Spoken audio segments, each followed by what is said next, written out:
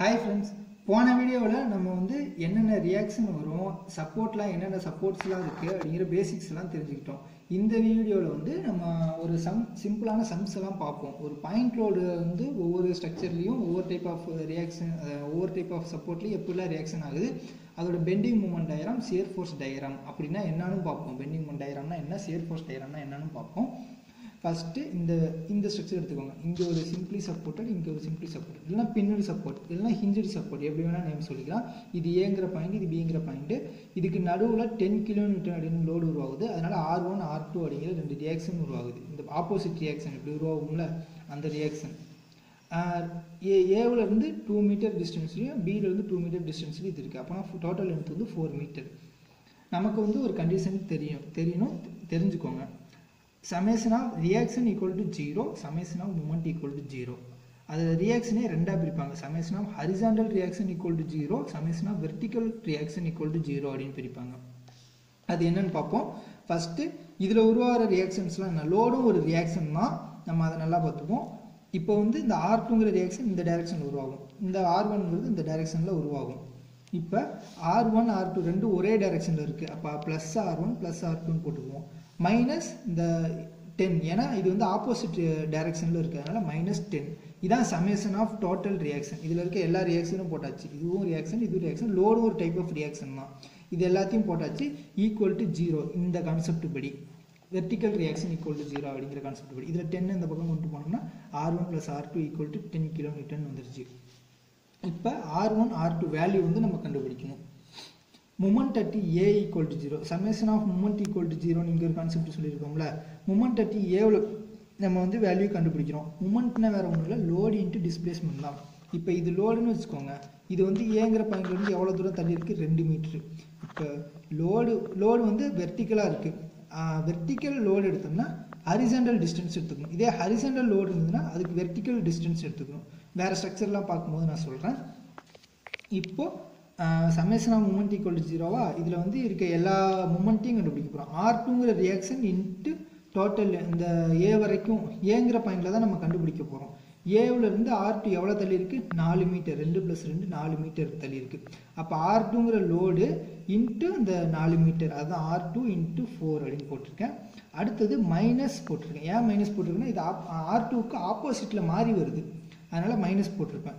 -10 × இந்த டிஸ்டன்ஸ், 10 × இந்த 2, 10 × 2.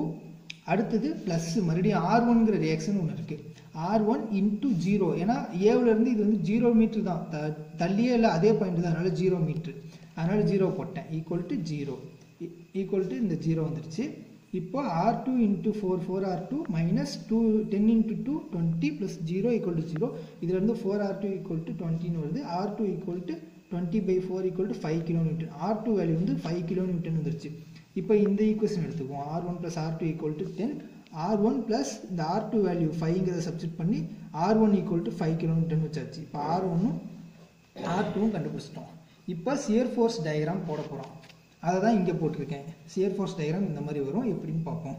First reaction at A நம்ம இங்க இருந்தும் கண்டுபிடிக்கலாம், இங்க இருந்து கண்டுபிடிக்கலாம், எப்படி வேணா போடலாம். இங்க இருந்து கண்டுபிடிக்கும் போது டயக்ராம் இப்படி வரும், இங்க B ல இருந்து கண்டுபிடிக்கும் போது டயக்ராம் இப்படி வரும். எப்படி போட்டாலும் கரெக்ட் தான். ரியாக்ஷன் அட் A, ஏங்கற பாயிண்ட்ல வர ரியாக்ஷன் நம்ம பார்க்கணும். ஃபர்ஸ்ட் 0, ஏங்கற பாயிண்ட்ல ஃபர்ஸ்ட் இருக்கிறது எப்பவுமே 0 தான், ஏன்னா எந்த லோடுமே இல்லை அப்படிங்கிறதுனால ஃபர்ஸ்ட் 0. அது தெளிவா எழுதியிருக்கணும், ஆனால் நான் ஷார்ட்டா எழுதியிருக்கேன். ஃபர்ஸ்ட் 0ல ஸ்டார்ட் பண்றோம் அப்படிங்கிறதுக்காக 0. அடுத்தது அதில் அப்ளை ஆன ரியாக்ஷன் என்ன, R1ங்கிற ரியாக்ஷன் வேல்யூ எவ்வளோ, 5. அதனால தான் இது வந்து 5 மேலே ஏறி இருக்கு. 5ங்கிறது பாசிட்டிவ் மேலே ஏறி இருக்கு. இந்த மாதிரி 5க்கு அடுத்தது எந்த லோடுமே வரல, அதனால அந்த 5 வந்து அப்படியே டிராவல் ஆகுது. அடுத்தது இந்த Cங்கிற பாயிண்ட், அதாவது சென்டர்ல வந்து ரியாக்ஷன் அட் சென்டர்னு எழுதியிருக்கேன். அங்க எவ்வளவு வருதுன்னா இப்படி ஒரு 5 போனுச்சுங்களா, இது வந்து 5, இந்த மேலே பார்த்து 5, இது வந்து கீழே பார்த்த டைரக்ஷன்ல 10. அப்போ வந்து மைனஸ்ல போடணும். 5 - 10 அப்படின்னு போடும்போது -5 வந்துடும். அப்போ இங்க 5ல இருந்தது 10 வந்து கீழே போகணும். 10 கீழே போகுது. ஃபர்ஸ்ட் 10 கீழே போகும்போது -5 இந்த இடத்துல வரும். இந்த இடத்துல -5 kN வரும். இந்த இடத்துல +5 kN இருக்கும். இந்த +5ல வந்து இங்க -5 வந்துருச்சு. அப்புறமா எந்த லோடுமே இந்த இடத்துல இடையில அப்ளை ஆகல, அது வரைக்கும் இது ஸ்ட்ரெயிட்டா போயிட்டே இருக்கும். அடுத்தது இங்கே வந்ததுக்கப்புறம் R2ங்கிற ரியாக்ஷன் மேலே பார்த்துருக்கோம், அதோட வேல்யூ வந்து 5. அது +5 -5யோட இன்னொரு +5 சேர்த்தோம்னா 0, மறுபடியும் போகும்போது இங்கே 0ல் போய் முடிஞ்சிடும். இதுதான் சியர் ஃபோர்ஸ் டயக்ராம். இதோட பெண்டிங் மூமெண்ட் டயக்ராம் பார்ப்போம். நான் சொன்ன ரெண்டு பக்கத்தில் இருந்து எங்கேருந்து வேணால் கண்டுபிடிக்கலாம். நான் பியிலேருந்து போட்டிருக்கேன். பெண்டிங் மூமெண்ட் அட் பியில் பார்ப்போம். பியில் வந்து பெண்டிங் மூமெண்ட் எப்படி கண்டுபிடிப்பாங்க அப்படின்னா, இதுதான் பிங்கிற பாயிண்ட்டு, இதில் பெண்டிங் மூமெண்ட் நான் இந்த பக்கம் இருந்து போகும்போது இங்கேருந்தே பார்த்துக்கிறேன், இந்த பக்கம் இருந்து போனால் இங்கேருந்து பார்த்துக்குவேன். இப்போ இங்கேருந்து பார்க்குறேன்னா ரைட் டு லெஃப்டே பார்க்குறேன். பெண்டிங் மூமெண்ட் இதுக்கு இருந்தால் ஒன்றுமே இல்லை, மீதி இருக்கிறது இந்த பிங்கிற பாயிண்டில் R2ங்கிற ரியாக்ஷன் இருக்குது. அது வந்து 0 மீட்டர் டிஸ்டன்ஸில் இருக்குது. அப்போ R2 × 0 = 0 தான். அதனால் பெண்டிங் மூமெண்ட் அட் B = 0ன்னு போட்டிருக்கேன். அடுத்து பெண்டிங் மூமெண்ட் அட் சிங்கிற பாயிண்டில் பார்ப்போம். சிங்கிற பாயிண்டில் பெண்டிங் மூமெண்ட் கண்டுபிடிக்கணும். அப்போ என்ன பண்ணுவோம், R2 × இந்த 2 மீட்டர் டிஸ்டன்ஸ், இந்த சியிலேருந்து இது எவ்வளோ தள்ளி இருக்குது, R2 2 மீட்டர் டிஸ்டன்ஸில் தள்ளி இருக்குது, மைனஸ் ஆப்போசிட் ரியாக்ஷன் இதுக்கு ஆப்போசிட்டாக இது வருது. அதனால் -10 × எவ்வளோ தள்ளி இருக்குது 0. அப்போ அதை வந்து 10 × 0 0 தான், அதனால் அதை விட்டுருங்க. மீதி இருக்க R2 × 2 மட்டும் வச்சுக்கோங்க. அதுதான் இங்கே போட்டிருப்பேன். R2 வேல்யூ 5 × 2 மொத்தம் 10 வருது, 10 kN/m. அடுத்து பெண்டிங் மூமெண்ட் அட் A, அது எவ்வளோன்னு பார்ப்போம். அட் ஏவா, ஏவில் பார்க்கும்போது R2 × 4 டோட்டல் லென்த்து, ஏன்னா ஏவில் இருந்து 4 மீட்டர் தள்ளி இருக்குது. அடுத்தது -10 × 2, 10 × 2 எவ்வளோ 20, R2ங்கிறது 5, அதை தான் இங்கே போட்டிருக்கேன். R2 × 4 மீட்டர் தள்ளி -10 வந்து ஆப்போசிட் இருக்கிறதுனால மைனஸ் போட்டிருக்கேன். 10 × 2 இதை சிம்பிளிஃபை பண்ணும்போது 0 வருது. இதை வச்சு நம்ம வந்து பெண்டிங் மூமெண்ட் டயக்ராம் போட போகிறோம். பிங்கிற பாயிண்டில் 0, அடுத்தது இங்கே ஒரு புள்ளி வச்சுக்கோங்க, இது வந்து சிங்கிற பாயிண்ட். இந்த சிங்கிற பாயிண்டில் வந்து 10 kN/m, இதோட யூனிட் வந்து kN/m, ஏன்னா லோட் இன்ட்டு டிஸ்டன்ஸ் தான் மூமெண்ட்னு சொன்னோம். லோடோட யூனிட் வந்து kN, டிஸ்டன்ஸோட யூனிட் மீட்டர். அப்போ kN × மீட்டர், அதான் kN/m போட்டிருக்கேன். சியில் வந்து 10 kN/m. அடுத்தது வந்து ஏங்கிற பாயிண்டில் 0. இது ஏன் நீங்கள் கேட்கலாம், bending moment shear force diagram வந்து நீங்கள் இப்படி தானே போட்டீங்க, ஒரு லோடு வந்ததையும் இப்படி போட்டுட்டு அடுத்தது ஸ்ட்ரெயிட்டாக தானே போனீங்க, இதுலேயும் அதே போல் இப்படி ஸ்ட்ரெயிட்டாக இதிலேருந்து ஸ்ட்ரெயிட்டாக போயிட்டு மறுபடியும் இப்படி வரலாமே அப்படின்னு கேட்கலாம். அந்த மாதிரி வராது. ஏன் அப்படின்னா, இப்போ இடையில நம்ம ஒரு இடத்துல பெண்டிங் மூமெண்ட் கண்டுபிடிக்கிறோம்னு வச்சுக்கோங்களேன். இப்போ இந்த இடத்துல இப்படி கண்டுபிடிக்கிறோம், இது வந்து ஒரு எக்ஸுங்கிற, இதுக்கு வந்து எக்ஸ்ன்னு பேர் கொடுத்துக்கிறேன். இந்த டிஸ்டன்ஸை வந்து நான் இப்போ டிஸ்டன்ஸ் வந்து 1ன்னு வச்சுக்கிறேன்னு வச்சுக்கோங்களேன்.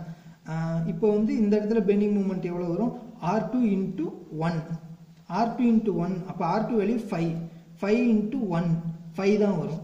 அதனால் கம்மியாக வரும். எவ்வளோ வந்துச்சு, 5 வந்ததா. 5ங்கிறது எந்த இடத்துல வரும், இப்போ நம்ம 1 மீட்டர், இது டோட்டல் லென்த்து 2 மீட்டர் இருந்தது, இதில் 1 மீட்டருங்கிறது சென்டரில் வரும்.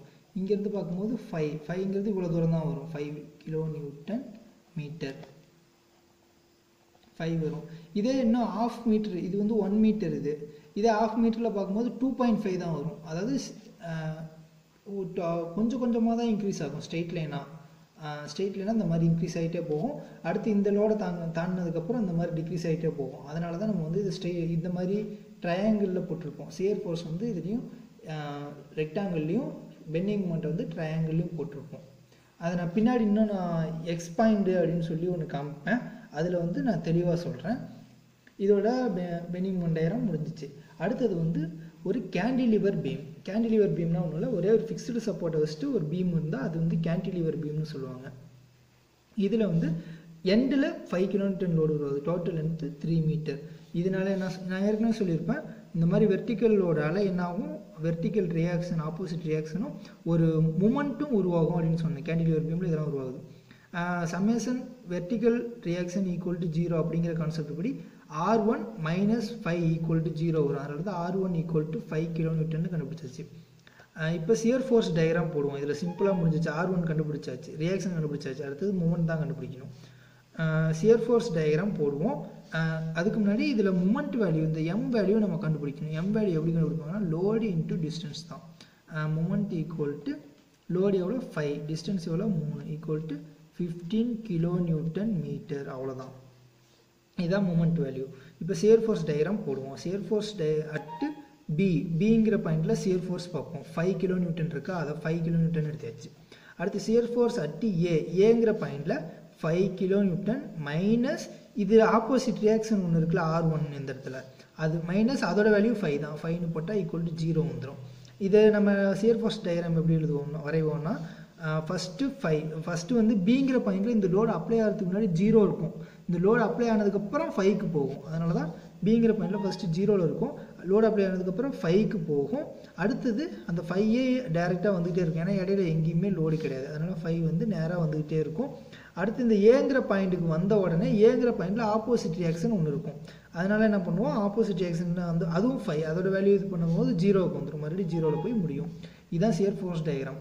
பெண்டிங் மூமெண்ட் டயக்ராம் பார்ப்போம். பெண்டிங் மூமெண்ட் அட் பிங்கிற பாயிண்டில் எவ்வளோ பெண்டிங் மூமெண்ட் 5 இன்ட்டு லென்த் எவ்வளோ 0, 5 லோடு லென்த்து 0 தான். ஏன்னா அதே பாயிண்ட்டே இருக்கிறதுனால அதுக்கு டிஸ்டன்ஸ் கிடையாது. அப்போ 5 இன்ட்டு 0 வந்துடுச்சு. பெண்டிங் மூமெண்ட் அட் ஏங்கிற பாயிண்டில் வந்து பெண்டிங் மூமெண்ட் பார்ப்போம்.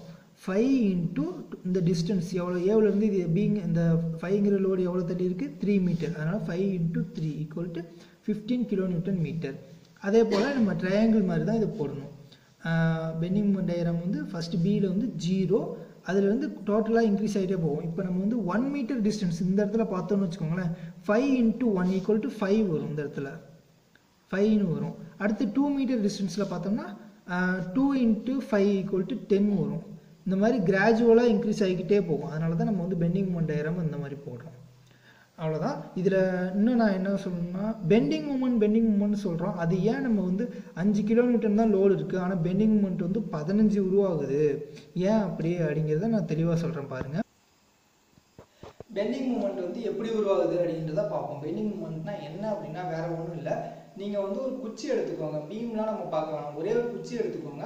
அதில் வந்து இப்போ நான் ஒரு குச்சி பெருசாக காமிக்க வீடியோவில் காட்ட முடியாது, நான் சின்னதாக சிம்பிளாக காட்டுறேன். இப்போ இது மாதிரி ஒன்று இருக்குது. இது வந்து ஃபிக்ஸ்டு சப்போர்ட். இதில் வந்து நான் லோடு வந்து இங்கே அப்ளை பண்ணுறேன். இங்கே அப்ளை பண்ணும்போது நான் வந்து 10 கிலோ கொடுத்தேன்னா ஆப்போசிட்டில் 10 கிலோ கொடுத்தோம்னா போதும்.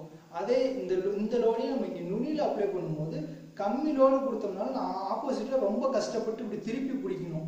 இதே இங்கே நான் அப்படி இந்த கையோட வெயிட்டை வச்சிட்டேன், ஈஸியாக பிடிச்சிட்டேன். ஆனால் இங்கே வைக்கும்போது மல்லு கட்டி நான் அப்படி திருப்பி பிடிக்கணும். அந்தளவு அந்த ஆப்போசிட் ரியாக்ஷன் வந்து அதிகமாக கொடுக்கணும். சாரி, ஆப்போசிட் மூமெண்ட் வந்து அதிகமாக கொடுக்கணும். நம்ம அந்த ட்விஸ்ட் பண்ணி இப்படி திருப்பி பிடிக்கிறோம்ல, அந்த வேல்யூ தான் பெண்டிங் மூமெண்ட்டுமாங்க. அதான் நம்ம வந்து லோடு வந்து நம்ம இந்த சப்போர்ட்ல இருந்து எவ்வளோ தள்ளி கொடுக்குறோம் அப்படிங்கிறத பொறுத்து அது மாறும். லோடு இந்த இதுல இருந்து நான் 1 மீட்டர் தள்ளி கொடுத்துருக்கேன்னா 5 இன்ட்டு 1 5 kN வேல்யூ இருந்தால் போதும். அந்த அளவு ஆப்போசிட் ரியாக்ஷன் கொடுத்தா போதும். அதே 5 kN லோடு வந்து நான் இங்கே தள்ளி கொடுத்தேன் அப்படின்னு வச்சுக்கோங்களேன், டிஸ்டன்ஸ் அதிகமாகும் போது நான் கஷ்டப்பட்டு திருப்பி பிடிக்கணும் அதை. அதனால அது எதுக்கு ஈக்குவலாக இருக்குன்னா, இந்த லோடு இன்ட்டு டிஸ்டன்ஸ் வேல்யூ இருக்குல்ல, அந்த அளவுக்கு ஈக்குவலாக இருக்கும். அதுதான் பெண்டிங் மூமெண்ட்னு சொல்லுவாங்க. அதை இன்னும் தள்ளி போக இன்னும் இப்படி ரொம்ப தள்ளி போயிடுச்சுன்னா இங்கெல்லாம் நம்ம லோடு கொடுத்தோம்னா நம்ம திருப்பியே பிடிக்க முடியாது, அந்த அளவு லோடு அதிகமாக இருக்கும். அதனால தான் நம்ம வந்து ஒரு ஸ்லாபே போடுறோம்னா ஒரு குறிப்பிட்ட டிஸ்டன்ஸ் வரைக்கும் தான் போடுவோம். அதை தாண்டி போட்டோம்னா அது வந்து அதை வித்ஸ்டாண்ட் பண்ண முடியாமல் அந்த உடஞ்சி விழுந்துடும். அதனால தான் நம்ம குறிப்பிட்ட டிஸ்டன்ஸ் வரைக்கும் போடணும் அப்படின்னா ஐஎஸ் கோடில் சொல்லியிருப்பாங்க அதுக்கான டிஸ்டன்ஸ். இதுதான் பெண்டிங் மூமெண்ட். இந்த வீடியோ உங்களுக்கு பிடிச்சிருந்தா லைக் பண்ணுங்கள், ஷேர் பண்ணுங்கள், மறக்காமல் என்னோட சேனலுக்கு சப்ஸ்கிரைப் பண்ணிடுங்க. தேங்க்யூ.